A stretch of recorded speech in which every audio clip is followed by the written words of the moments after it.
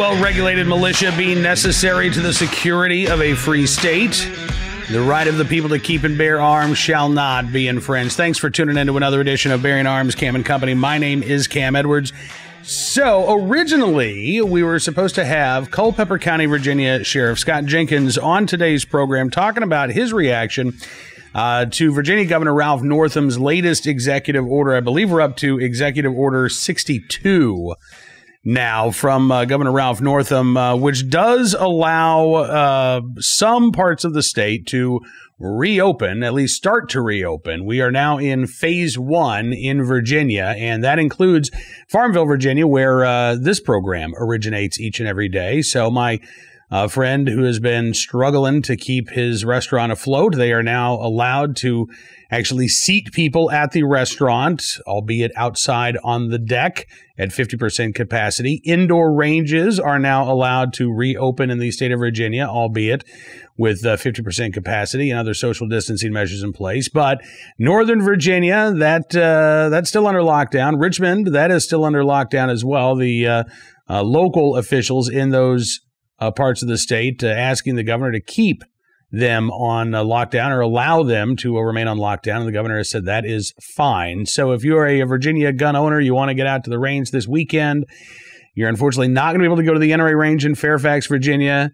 Clark Brothers down in the Warrenton area might be your closest range that you can get to. Colonial Range in Richmond, Virginia, still not open, unfortunately. So we are slowly starting to get back to normal here, but the key word there is slowly.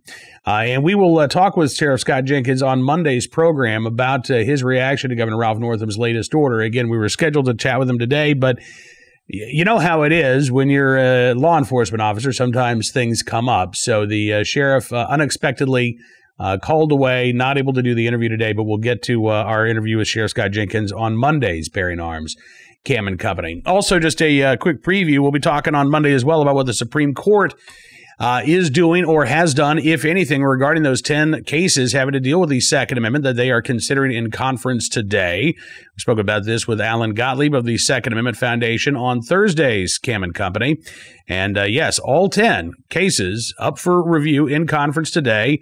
And the orders from Friday's conference will come out Monday morning around 9 o'clock, maybe 9:30.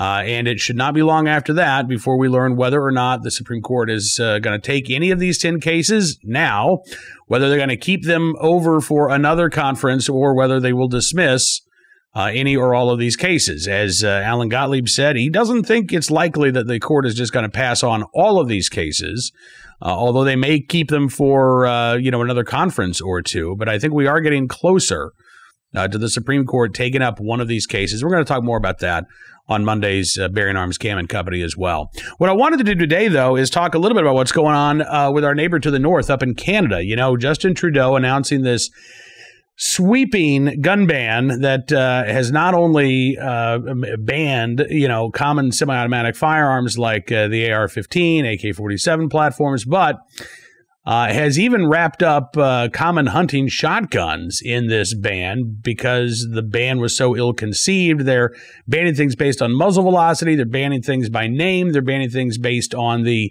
diameter of the barrel. Yeah, I know. It's crazy. And there are folks in Canada right now that are struggling to figure out what to do about this. The National Post had a story about a Vancouver gun club that is telling their members, listen, you can't bring restricted or prohibited items. Prohibited. There are various categories. Restricted is a category. Prohibited is the other category. What that Justin Trudeau has now, tossed thousands of models of firearms into. And this gun club is basically telling its members, don't bring prohibited items to the range. But they're also saying, we're not telling people what those prohibited items are because we don't know, because of how confusing this new law really truly is. The National Observer's Kerry Meyer spoke with Douglas Bancroft, who's the president of the Victoria Fish and Game Protective Association, and he said, we have to let a judge decide, don't we? He said, the staff of this range, he said, quote, they're not there to look at your firearm and to try to figure out whether or not you're allowed to have it there. He said, we need to tell our members not to bring a prohibited device, but I'm not going to tell them what a prohibited device is because I can't make sense of some of the rules. As the National Observer reports, one clause in Trudeau's gun ban bans any firearm with the gun barrel's inner diameter greater than 20 millimeters. Another bans any firearm, quote, capable of discharging a projectile over a specified level of muzzle energy. The two clauses, the paper writes, have limited exceptions, such as for bomb disposal, but their general applicability has sparked confusion over what type of firearms are now prohibited, including a great big old cannon in Vancouver, British Columbia, called the 9 o'clock gun, which is a antique naval cannon. It is fired to tell the time there in Vancouver, British Columbia. The Canadian Sporting Arms and Ammunition Association published a legal opinion back on May the 4th saying that 12-gauge shotguns included in this diameter ban. They say there's between 1.5 and 2 million of these firearms in circulation in Canada. Bill Blair, who's the federal public safety minister, said on May the 5th that 10 and 12-gauge shotguns should not be subject to the prohibition because they would be under the diameter ban. But he's saying this, but it's actually not up to Bill Blair. It's up to the RCMP to determine what firearms are banned, the Royal Canadian Mounted Police. And Justin Trudeau has taken this out of the hands of lawmakers, which is one of the reasons why a petition calling for a rescinding of this ban has gathered more than 100,000 signatures since the ban was announced. People are not simply rolling over and complying with this gun ban in Canada. But here's the bad news. This is only part of Justin Trudeau's anti-gun plans. The other part of this plan is to allow cities across the country of Canada to ban handguns. And gun control advocates in Canada are actually complaining that that doesn't go far enough. Take a look at this piece from the Canadian Broadcast Corporation. It's an opinion piece by a gentleman named Tony Keane. Why Canada should ban the sale and ownership of handguns. Not Montreal or Toronto or Vancouver, but why the entire country, he says, should ban all handguns. And why is that? Well, he says there's just no reason for anybody to actually want to own one. Quote, there's no conceivable reason why an ordinary person needs to own a handgun. No reason whatsoever. Again, Canada's a different animal than the United States. They don't have a right to keep and bear arms in the Canadian Constitution. The Canadian Constitution from, I think it was 1876, does talk about the right to life and liberty and the protection of property, but it doesn't specifically mention the right to keep and bear arms. So gun ownership is widely seen by the courts as a privilege. The Canadian Supreme Court has ruled that you don't have a right to own a gun if you are a Canadian citizen. So the argument that we would typically use when an American gun control advocate says, well, there's no reason for you to need a gun. I don't need a reason to need one. I have a right to own one. That doesn't fly up in Canada. And the restrictions on handguns in Canada already are rather restrictive. It is possible to use a handgun in self-defense in Canada, but rarely does it happen. I think rather, though, than Keene's argument that there's no need to own a handgun, I think we need to go in the opposite direction. I think there should be a right to keep and bear arms in Canada, including for self-defense. Keene says that those of us trained in the use of handguns, and he says that I mean properly trained by the police or the military, not just a weekend course at the local gun club, know that the armed amateur is dangerous. Yeah. He says a police officer on a gun call doesn't want Citizen Rambo whipping out a personal gat to come to their assistance. That officer needs a clear field of observation and fire and only one potential threat. Well, again, here in the United States, we have every day armed citizen stories where people are able to protect and defend themselves because the police aren't there. It is easier to carry a gun than it is to throw an officer, over your back and walk around with a cop at all times.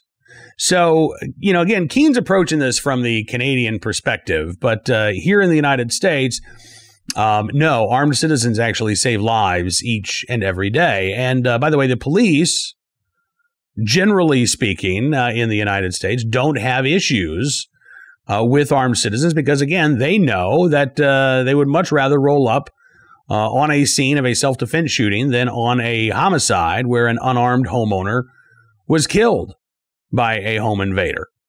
Of those two options, they would much prefer the armed citizen who was able to protect and defend themselves. We also really haven't had any issues, even when police have responded to, active shooters, in terms of the law enforcement officers being able to tell who the good guy is and who the bad guy is. There was a situation in Tulsa, Oklahoma, about 6 weeks or so ago, a shooting in a parking lot where a individual rolled up, started trying to shoot at folks that were standing in the parking lot. An armed citizen was there, able to stop that attack right away. Police had no problem figuring out who the bad guy was and who the good guy was in that situation. Now, I don't know what Justin Trudeau is ultimately going to do here. I suspect that Trudeau is going to stick with the regional model, allowing cities to pass these gun bans on their own. This is not, generally speaking, playing that well in Canada. Even gun control advocates are mad at Trudeau because they say his gun ban hasn't gone far enough. Gun owners obviously ticked off at Justin Trudeau for saying that his ban goes too far. I think politically, Trudeau just kind of wants to wash his hands of this. He just wants to get this done and over with and move on. And he's probably not going to go as far as gun control advocates want in passing a nationwide handgun ban. Now, one thing that Keene doesn't even mention in terms of his support for a nationwide ban on the ownership of handguns is how on earth that would be enforced. He says that there should be strict penalties and prosecution for those who violate the law. He says that there should be a, quote, total and absolute ban on handgun sales and on handgun ownership by private citizens with long prison terms, he says, for violations. So long prison terms for simply possessing a handgun. Keene says there should be also a restriction of long guns to bolt-action rifles and limited magazine shotguns. No, so not even lever-action rifles would suffice for Mr. Keene. I mean, firearms that have been around for 150 years are too modern for Mr. Keene in terms of what he wants to see there in Canada. He says there should also be firm enforcement of minimum sentences for possession of any restricted weapon and even more stringent penalties for anyone committing a crime with a firearm. How about we just have the increased penalties for people committing a crime with a firearm, and then we don't try to lock up Canadians by the tens of thousands for simply maintaining possession of the guns that they currently own. He also says, by the way, that there should be exemptions under strict controls where subsistence hunting is a way of life. I have a feeling if they were to try to enact this sort of ban, subsistence hunting would become a much bigger way of life for a lot of Canadians, don't you think? But again, nowhere in his grandiose proposal does he actually talk about how this law would be enforced. Yeah, he wants to put people in prison, but he doesn't talk about how on earth this law would actually be enforced, which is it's a pretty big problem, especially when you consider that in a number of Canadian provinces, again, there is considerable pushback to the gun ban that's already been announced by Justin Trudeau, much less the pushback that would come if handguns were banned outright in the country. Now, as for the possibility of a Canadian-style gun ban here in the United States, I mean, look, anything's possible with Joe Biden, right? He has not called for a ban on handguns, but Biden has called for a national gun licensing scheme, a national gun registration scheme, and he, too, is promising federal penalties, a federal felony charge. If he gets elected, if he puts his gun control agenda in place and you are found to be in possession of an unregistered firearm, or you don't have your federal gun license, your federal permission slip to exercise your constitutionally protected rights. Here, too, Biden's not talking much about enforcement. Biden is talking a lot about the laws that he wants to put on the books, but he's not talking at all about how those laws would actually be enforced. And that, again, is a huge problem for gun control advocates. Look at what's happening in the country right now. We've got governors that are repealing orders to wear masks because there's no way that they can force compliance without putting a lot of people behind bars. Governor Mike DeWine in Ohio was one of the first in the country to come out with a mandatory mask order. He was also one of the first in the country to rescind a mandatory mask order. And he was asked about this, and he said, it went too far. And he said, the more you tell people to do something, the less they want to do it. There's going to be more noncompliance. And frankly, it becomes a bigger issue for us. Now, if you can't force Americans to wear masks, you're not going to be able to force Americans to hand over their firearms. It's just not going to happen. And I'm not talking about the boogaloo or some sort of a violent uprising. I'm talking about simple civil disobedience, a simple but firm no on the part of tens of millions of Americans. And what is the government going to do when tens of millions of Americans say no? Are they going to put them all in prison? Of course not. Are they going to try to fine all 10 million or 20 million Americans and say no to getting a federal gun license? They might try. Good luck with that. And whether or not Biden acknowledges or not, the primary enforcement is going to be in deep blue Democrat-run cities, largely against minority gun owners.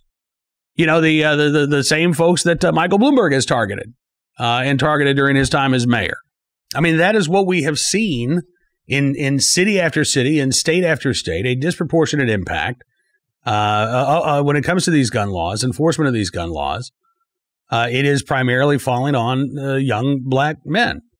You can go and you can look at, and I've talked about this on the program several times, a podcast by Slate's Emily Bazelon. And this was last year. She also wrote a book about this. She spent about 2 months in the Brooklyn gun court in New York, just looking to see, all right, who's being charged with illegal possession of a firearm? Are these career criminals? Are these, really violent offenders? And she found out, no, not most of them.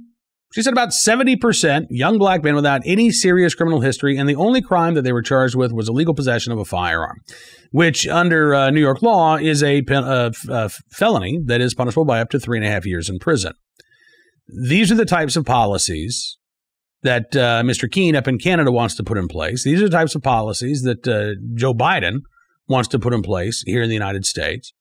And again, they're thinking a lot about putting laws on the books, but they're not thinking much at all about how those laws would actually be enforced. I mean, we have, I don't know how many hundreds of Second Amendment sanctuary counties and cities across the nation right now that have already said, look, we're not enforcing any unconstitutional gun control edicts. I guarantee you that if Joe Biden gets elected, if his gun control agenda becomes law, you will see not every one of these Second Amendment sanctuaries. Some will acquiesce, but I guarantee you will see hundreds say, listen, I'm not going to enforce any of these new federal gun control laws. They will not be enforced by our officers in my department. We'll leave it up to the states. Frankly, just as we saw the last time the country got ban happy back in the 1920s with prohibition. And you had a number of localities around the United States say, okay, well, this is a federal prohibition on alcohol, so let the feds enforce it, because we're not going to enforce it ourselves. That same scenario will play out if Biden tries to implement any sort of gun control measures if he is elected in November. However, I don't want to paint too rosy a picture here. I mean, there'll be court challenges. There'll be, again, civil disobedience. You'll have Second Amendment sanctuaries that'll pop up. But in some parts of the country, those unconstitutional orders would absolutely be enforced, which is, I think, why it's critically important that we all get involved as gun owners and we make sure that, A, Joe Biden does not get elected in November, and B, that we have pro-Second Amendment lawmakers in both chambers of Congress that could block any of Biden's bad ideas when it comes to your right to keep and bear arms. All right, let's get to today's armed citizen story, our good deed of the day, and our recidivist report. We will start there from the Lone Star State of Texas, where a man who has been charged with homicide in Lubbock's most recent murder, turns out well known to law enforcement, in fact, charged with murder just a few years ago. According to Fox 10, no, excuse me, I'm sorry, according to everythinglubbock.com, 22-year-old Christopher Carmona, not only arrested for murder, but arrested for being a felon in possession of a firearm. Police arrested Carmona on Monday for the murder of 23-year-old Walter Harper. Warren said that Carmona came to see a woman in her apartment, was angry that Harper was already there with her. An arrest warrant said after the shooting that Carmona was quoted by the woman as saying, "It's all good. He's gone." Yeah. Everythinglubbock.com looked up the previous felony charge that was on Carmona's record. And court record said that Carmona took a deal for attempted burglary. But the details of the case actually reveal that that was a sweetheart deal. December of 2012, police arrested 3 teenagers for shooting and killing 34-year-old Mark Morris. Nathan Sproles, Zachary Price were both 17 at the time of their arrest. Carmona was arrested. Police didn't name him at the time because he was just 15. The murder case against Carmona was dropped. He was charged instead with attempted burglary of a habitation. In May of 2014, Carmona ended up taking a plea deal. He received 10 years probation. Again, after originally being charged with murder. In 2015, Everything Lubbock reports that Carmona's probation was revoked. He was ordered to serve 6 years in prison, minus credit for time served. Prosecutors filled out a form saying that parole was, quote, not recommended. So that's 2015, ordered to serve 6 years in prison. That'd be 2021. That would mean that Mr. Carmona should still be behind bars. Instead, he was not. He was released in 2019 and has been out on the streets ever since. By the way, none of those 3 teenagers actually ended up facing murder charges. Everything Lubbock reports that the murder charge against Sproles was dropped in exchange for a plea deal on theft. He was sentenced to 5 years of probation. Price took a deal for attempted robbery and accepted 10 years of probation, which was later revoked for a 10-year prison sentence, but he was released in 2019 as well. I mean, so again, 3 individuals charged with murder. None of them actually ended up facing any charges relating to the death of Mark Morris at all. All right, on to our armed citizen story of the day. Texas County, Missouri, where investigators say a shooting was a clearly self-defense. They have been investigating this, but they feel comfortable making that determination right now. 63-year-old Michael Eskridge of Mountain View, Missouri, died in the shooting. Deputies responded to Summersville, Missouri on Wednesday. They found Eskridge dead from a gunshot wound. The individual who shot Eskridge was there on scene, cooperated with law enforcement. Preliminary investigation indicates that Eskridge approached the victim, in this case, with a dangerous object in an aggressive manner, and that victim, fearing for his life, shot Eskridge in self-defense. Now, the investigation is still ongoing. It will go to the local DA for review, but again, police are already publicly stating that they believe that this was a case of self-defense. And finally today, our good deed of the day, Oklahoma, Kingfisher County, Oklahoma. News 9 reporting a former police officer helping to find a missing man from Texas after he saw the man's abandoned vehicle in rural Kingfisher County. Just happened to be in the right place and at the right time, as a matter of fact. Richard Staten, former police officer in Kingfisher, Oklahoma. Now he works in the oil patch. He had been out in the oil patch and saw this abandoned vehicle, called his friends at dispatch to run the tag, and it came back registered to a man out of Fort Worth, Texas, who had been reported missing 2 days earlier by his family.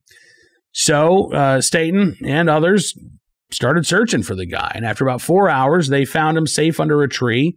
The 82-year-old's family able to bring him home.